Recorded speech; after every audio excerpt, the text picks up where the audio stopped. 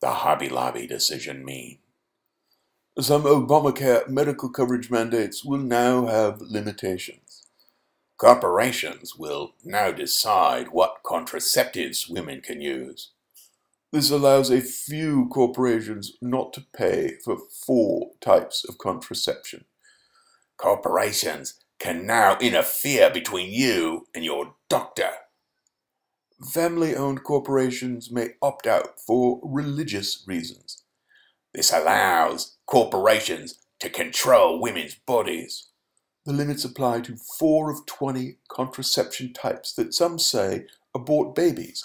These radical judges are forcing women to have unwanted children.